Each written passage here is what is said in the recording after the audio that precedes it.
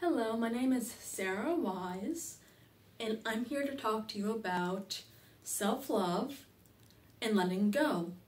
Now, me personally, I have gone into depression. I have had my experience with self-pity. So let me give you a few tips on letting go and self-love. Number 1, I would suggest going outside.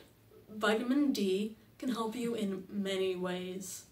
Number 2, a little lesser known thing to increase your mood and have less depressive states. Working out. This can help tremendously with your body image and your mental state. Number 3, find something, anything, whether it be work, volunteering, or getting out there, making friends.